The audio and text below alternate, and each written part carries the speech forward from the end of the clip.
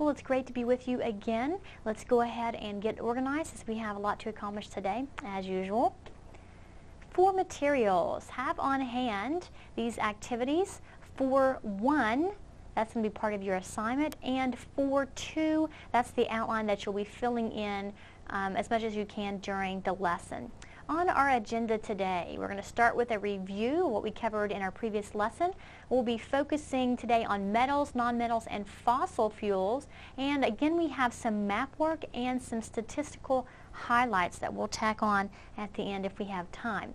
Then our main idea today: mankind mines 3 basic types of resources: metals, non-metal minerals, and fossil fuels. So that's what we're focusing on today, mining.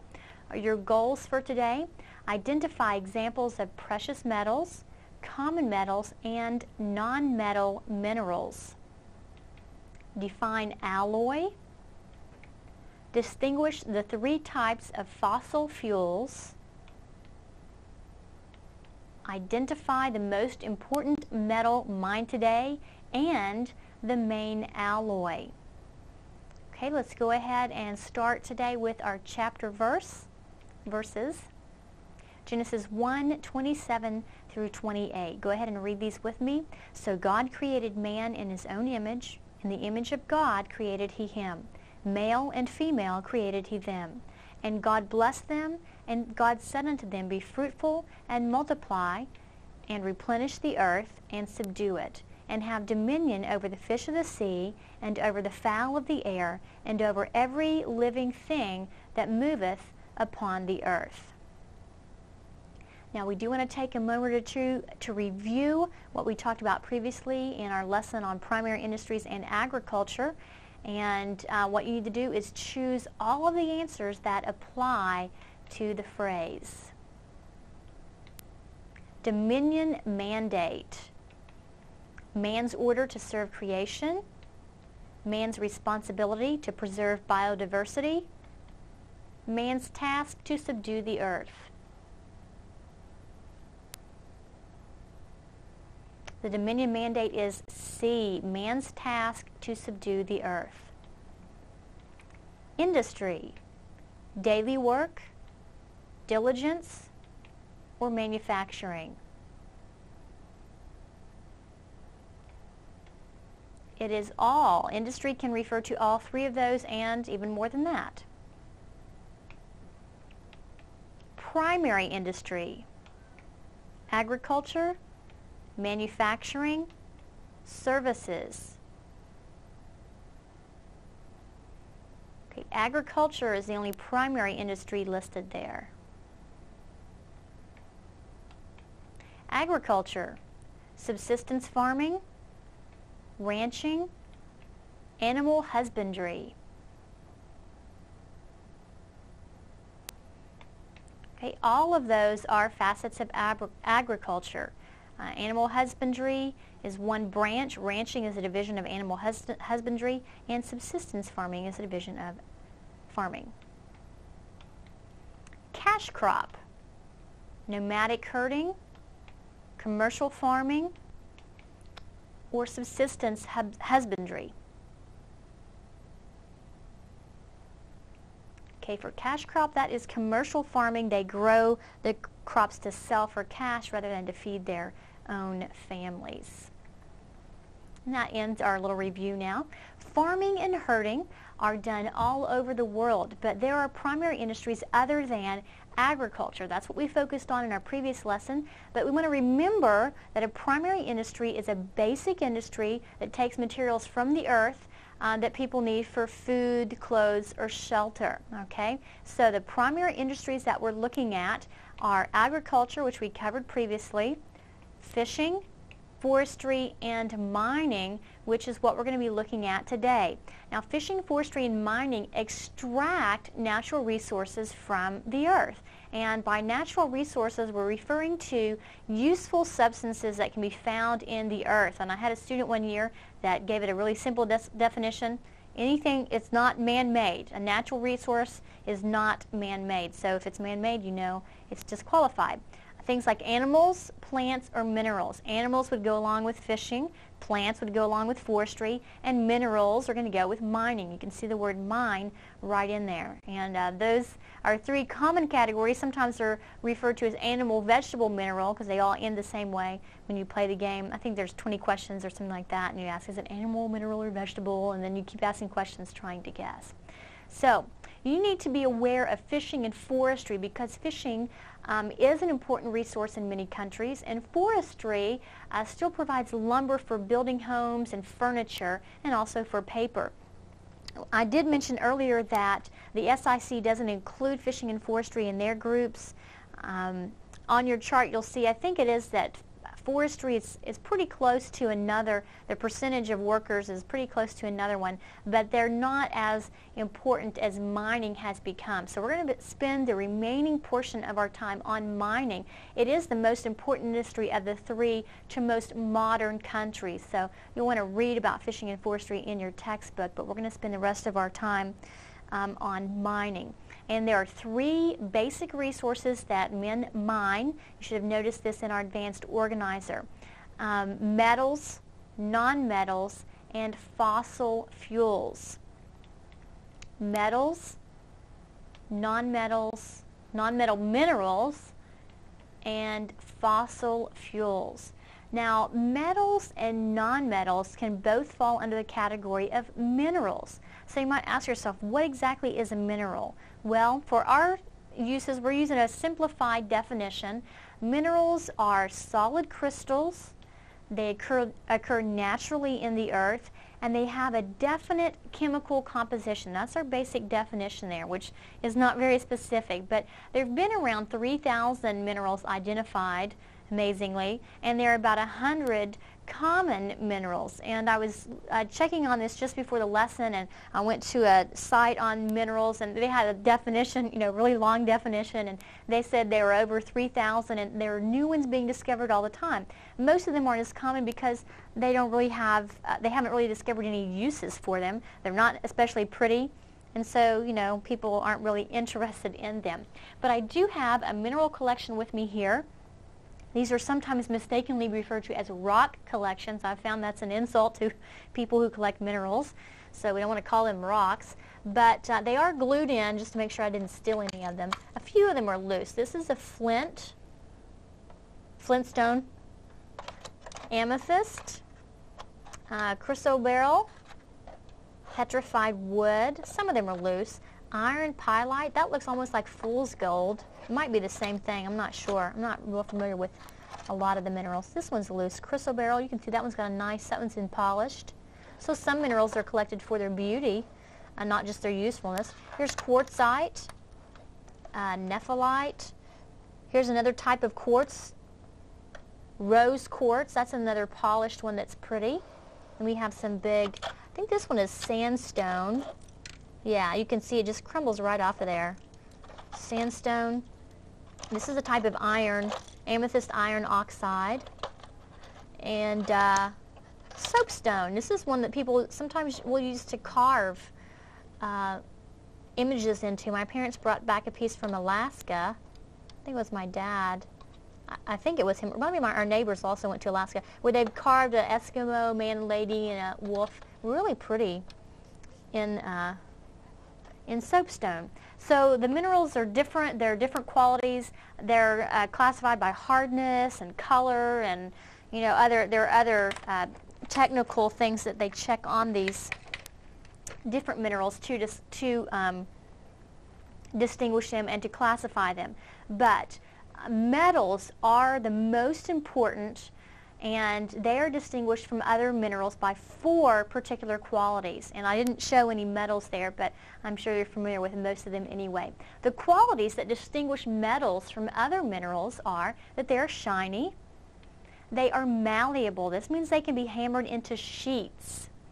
They are ductile, which means they can be drawn into wires, and they are conductive, which means they can conduct electricity. And that's why metals are sought after more than other minerals. Some metals, though, are sought after even more highly than other metals, and they have earned the distinction of precious metals. And they're sought not necessarily for their usefulness, but for their beauty, their durability, their scarcity, and their value for trade. You probably know them already, but silver is a fine example.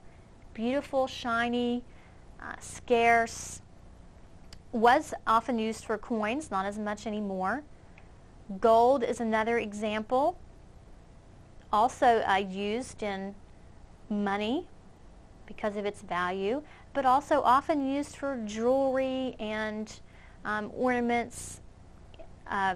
People gild plates and things with gold. They use it for decoration. They wear it on their jewelry. It's kind of a symbol of wealth as well. And platinum is the last one on our list, and it's so rare we couldn't even get a picture of it. But platinum has become really popular lately for jewelry. It looks kind of like a silver. This is actually, my ring here is actually a white gold, which looks silverish, but platinum looks just about like this when it's used in the jewelry. But these metals are in many cultures, symbols of wealth. They're used for jewelry. And other minerals used in this way are known as precious gems, and we're going to discuss them later when we get to non-metal minerals. So we have precious metals and gems, we'll come to later, which are much sought after, but we also have common metals, which while they're not rare, they are extremely useful. Common metals are called such because they are mined in great quantities. It's not unusual to find them. And some examples are copper, lead, which also was unavailable for photography, and iron are some of the main ones. Iron is very important as the most important mineral mined today. It's in great use. Aluminum is another, it's the second most common metal on Earth, and it comes from bauxite ore. And people have known about it for a long time, but it's so hard to separate from the ore. It wasn't commonly used for many, many years until I think it was in the 1800s someone found an easier way to separate it. But we want to take a moment to look at the map of world mines in your textbook and answer a few questions so you can get familiar with this map and know how to use it. You do want to turn to it yourself, though, because you won't be able to see enough detail on my map, as always. But this can be found on pages 64 and 65. And I'm going to save the Let's Go Exploring for later. Maybe you can do on your own. Maybe if we have time, we'll come back to it. But I have a few other questions for you. Start with this one. Find the region of South Africa that produces the most gold in the world.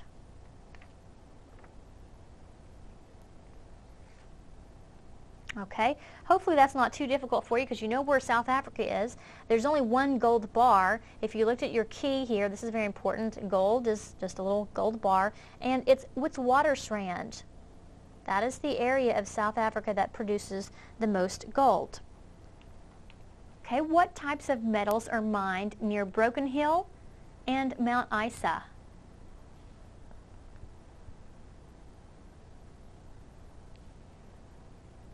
So as you're scanning, I'll give you a hint. Both of those are in Australia.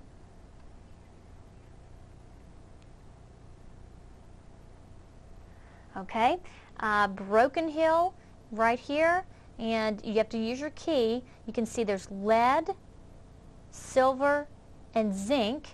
Mount Isa is directly above. The exact same combination, lead, silver, and zinc in Australia right here. You can see that more clearly on your own map in your own textbook.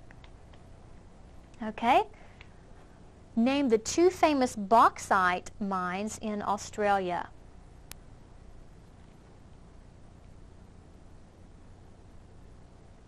Okay, again, if you look at your key, you see that bauxite is actually aluminum ore. I probably should have taken a moment to look at the key with you. Gold, silver, platinum is a little bit greenish and it's turned a different direction. iron, aluminum ore or bauxite, chromium, copper, manganese, zinc, lead, nickel, and coal and petroleum. These are some of the most popular items mined in the world today. That's why those were chosen for our map. Now over here to Australia, I figure since we're looking at it again, I'll just get nice and close. Here is our aluminum ore symbol. That's at Weipa, Australia, up here in Queensland, and then Darling Range over here in Australia. Okay, and one more just to kind of get us accustomed to using our map here. What important metal ore is mined in the island of Jamaica?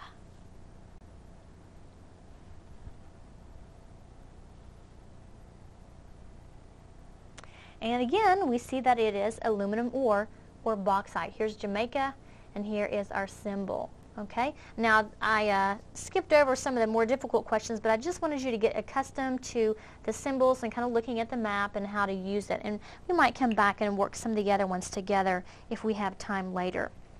Now for centuries, man has used copper, lead, and iron, but early man also knew that he could combine metals. Generally, copper, lead, and iron and aluminum are the important ones. They're combined with the other 6 that are shown on this chart here. This is on page 66. If you just turn the page, you'll see this chart. And here we have the common metals. Iron ore, aluminum, copper, and lead are the ones. They're combined with these other minerals here: chromium, manganese, zinc, nickel, tin, and tungsten.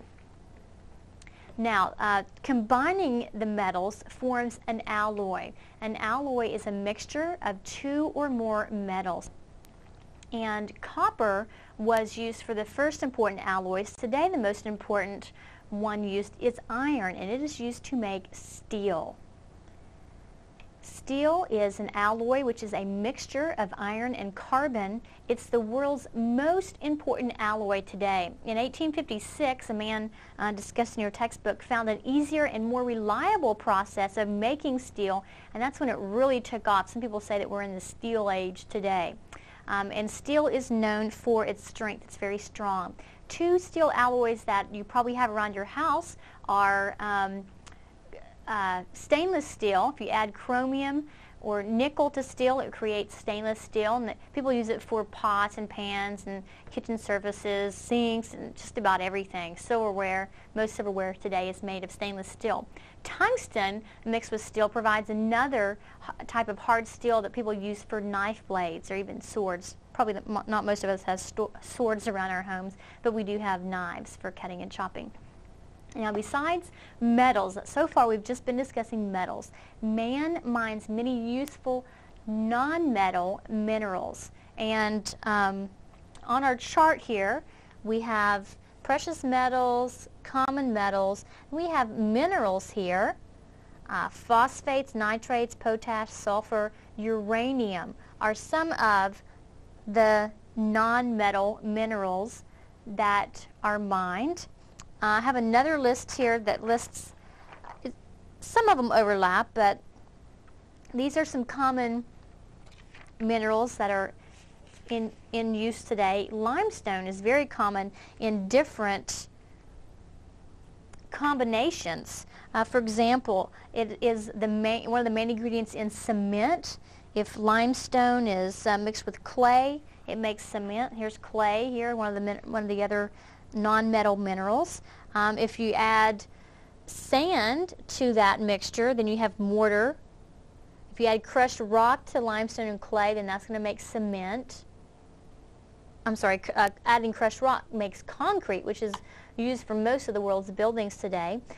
Granite and slate, marble, sandstone, those are often used to carve. And here you see a carving. This looks like it's in slate, possibly, or could be sandstone. That's very similar to the look of the sandstone that my parents brought home. It had that grayish look to it. It's hard to tell just from the picture. Those are used for decorations and carvings. Salt, you know, is used as a preservative. Sulfur is used in the making of gunpowder, matches, fertilizer. Marble is also used for statues, ornaments, windowsills, things like that. Flooring, people use it to put on their floors. Graphite is used for the lead in pencils. This pencil I have right here, graphite. Another use of limestone, they add sand and soda ash to it, heat it, and you know what that makes? I remember being amazed when I first learned this. It makes glass. I was watching something with a superhero, and he took this sand and rubbed it really hard for a long time, and when he held it up, it was a piece of glass. So it wasn't totally realistic, but I was like, that was the first time I knew that sand was used for making glass, and I just found that pretty amazing. I've always remembered it. But anyway, those are some of the other non-metal minerals that are mined for different purposes, some just for the looks of them and others for more practical, more useful purposes.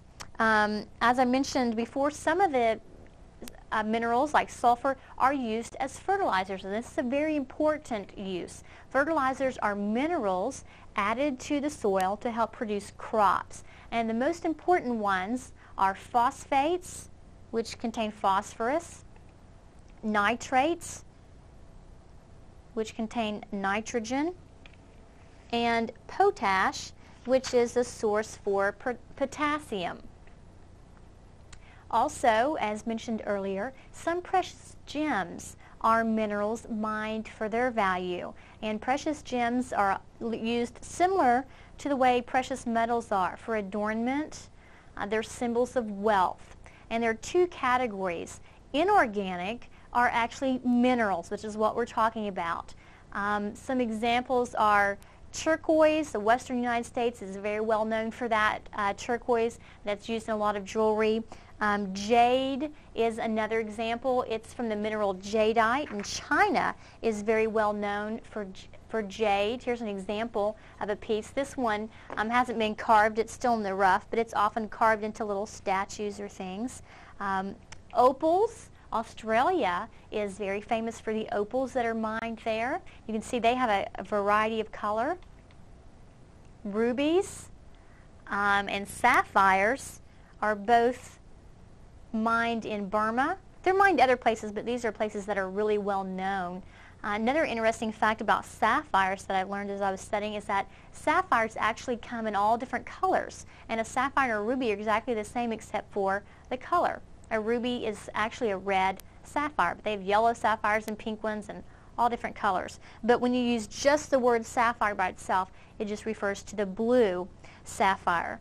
Diamonds, we want to talk about diamonds, of course. South Africa is famous for mining diamonds. They weren't even discovered until 1867. All those years, what did people wear when they got engaged? I don't know. But of all the gemstones, diamonds are the most useful and the most highly prized. They aren't necessarily the most valuable. I believe that some rubies are actually even more valuable if they're big enough and clear enough. But diamonds are made of pure carbon, and that crystal structure makes them the hardest natural substance on Earth, and nothing but another diamond can scratch the surface of a diamond. You probably have known that for a long time, but for that reason, diamonds aren't just pretty jewels that people wear on their fingers when they're getting married, but they have hundreds of uses in industry. They use them for the cutting edges on delicate medical instruments, or they use them on drill bits for oil rigs so they can drill right through the stone because nothing can scratch them. They even use the dust after they've cut the diamond to make it really sparkle to put in a setting for jewelry. They use the dust to put on grinding pads so that they can use them on grinding wheels. They're so durable. And that is why diamonds are valuable in more ways than one. They're not just for looks, but they're also very useful. There are also some precious gems that are not minerals. That is, they are organic in their nature.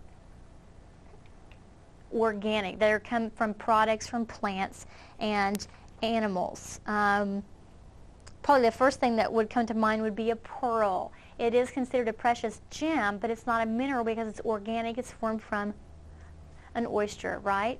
And pearls are also used in the same ways as other precious gems for adornment, symbols of wealth. Amber is another one that's sometimes cut into a jewel. It's actually the petrified tree rosin, or resin, excuse me. Ivory comes from the tusks of elephants. And coral comes from the little sea creatures Jet is another one. It's fossilized driftwood. And so there are some jewels like that that are not actually known as, they're not actually minerals, but they are precious jewels. Okay, so men mine metals, nonmetals, and fossil fuels. That was our third category of things that men mine for use. Fossil fuels are organic matter, and that's just remains of living things. And they're very important because they're used as a source of energy. They come in 3 states: solid, liquid, and gas. Coal is an example of a solid fossil fuel. Coal. Petroleum would be liquid, right? Liquid. And natural gas, that was pretty obvious, that's gas. And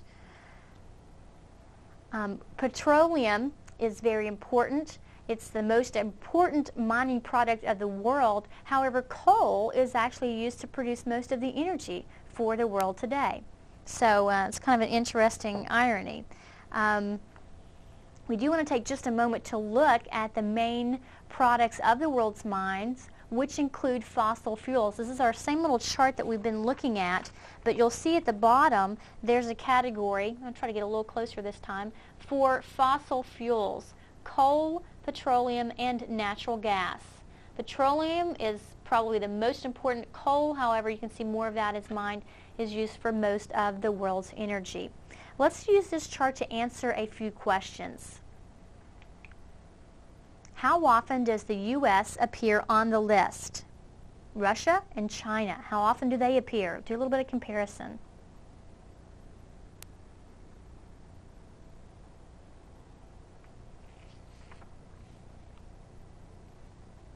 Okay, the United States actually appears on the list 9 times. That means they're one of the 2 top primary producers of these different products, 9 of these different products.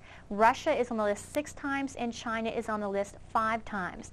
Now this one takes a little more time. Add up the percentages of the 2 leading producers of each metal. How many metals are produced primarily by just 2 countries? That means if the combined production is 50% or greater, and you'll need to pause the program. Okay, if you did just the metals, as the question was worded, platinum, 92% is mined by just 2 countries. Aluminum, 52% by just 2.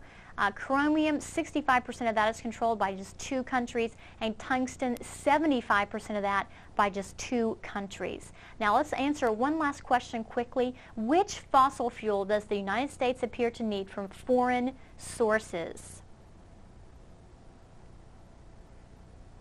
Okay, if we look at our list right here, we can see that that is petroleum. The United States has 20% of the coal, 24% of the natural gas. It's not in the top 2 for petroleum, so that's very important to us today. Also notice iron ore is produced in great quantity compared to these other common minerals. Okay, so that's another important question I was going to ask about, but don't have time to ask you about it. I just wanted to point it out to you to keep in mind the importance of iron. Now let's go ahead then and take a look at your assignment today. Read pages 64 through 69, section review page 70, and activity 4.1, number 2. Where in the world? What country is the largest Spanish-speaking country? Mexico. Next time, see if you can find the answer to this one. Where can you get reindeer sausage on your pizza? I don't know why you'd want to, but somewhere in the world you can get it.